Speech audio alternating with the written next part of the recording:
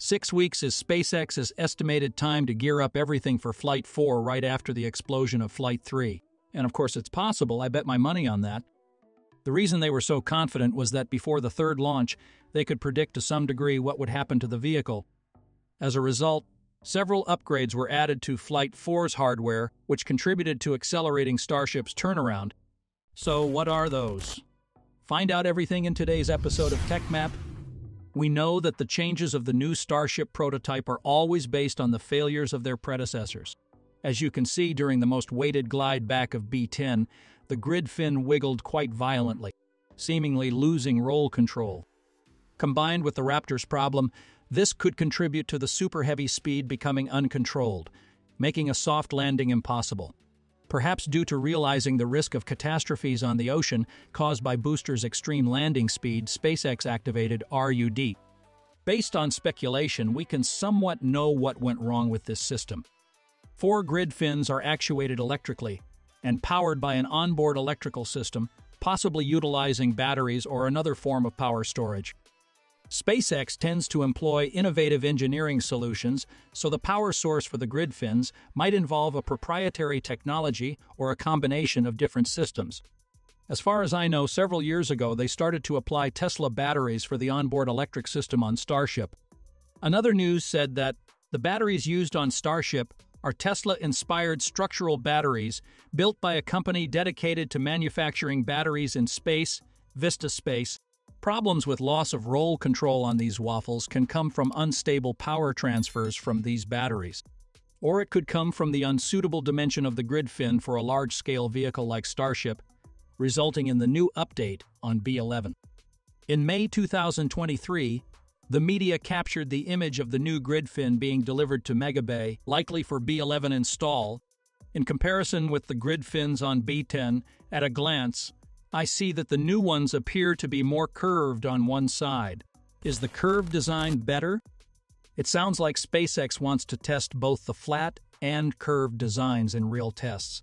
So they decided to keep the grid fin's old design, or the flat ones, on B10 and test the new one in Flight 4. Clearly, the loss of control in the booster's grid fin in Flight 3 is a predictable thing.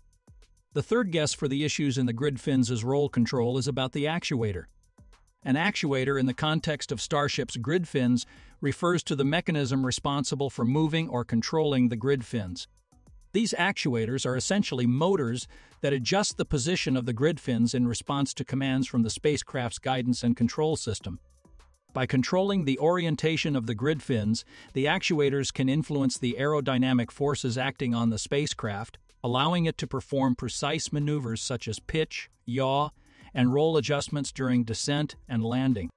These maneuvers are crucial for ensuring a safe and controlled landing of the spacecraft, especially during missions where precision landing is required, such as crewed missions or cargo deliveries to specific locations on Earth or other celestial bodies.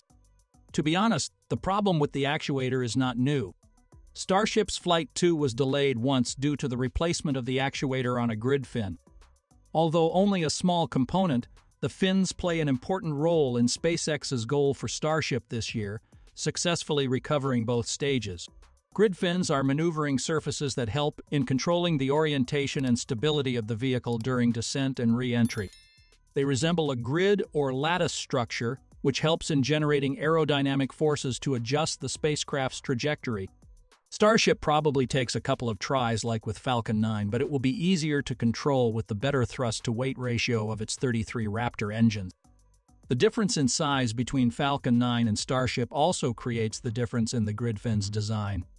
Falcon 9 has 4 grid fins, each measuring about 1.5 meters long and 1.2 meters wide. These allow much better control of the vehicle in the atmosphere than small thrusters. Being originally developed by the Soviet Union half a century earlier as control surfaces for intercontinental ballistic missiles, the grid fins could be rotated up to 20 degrees and worked well on the big rocket. There is no doubt that the fins are larger on Super Heavy, but it's not the only difference. The Falcon 9's first stage retracts its grid fins during launch, minimizing atmospheric drag on its way through Earth's atmosphere. Rather, the Super Heavy's fins are fixed in an outward position. Possibly, SpaceX engineers calculated that the mass penalty for a system to retract and extend the fins was too high.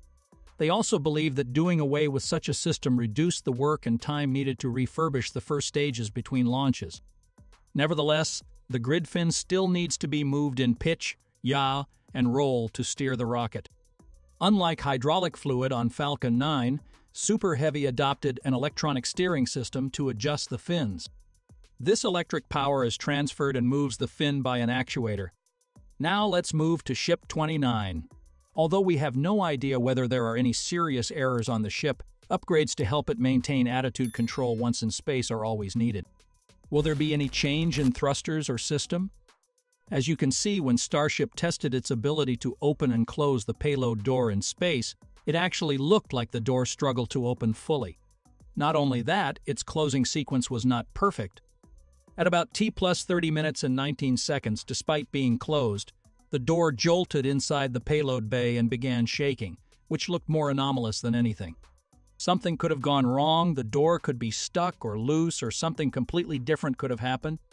Some raised doubt that not closing the door tightly released the gas from inside or even allowed the plasma to enter the vehicle, leading to the pressure decrease and impacting the structural rigidity inside. Therefore, I think that SpaceX should focus on solving this part in the next flight. The heat shield would need to be upgraded one more time, even though the falling of some tiles during re-entry is not a serious problem.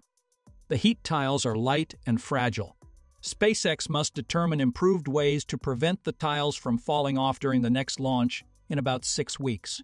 Talking about Flight 4's goal, SpaceX's president and COO Grin confirmed that the flight would not carry Starlink satellites just yet.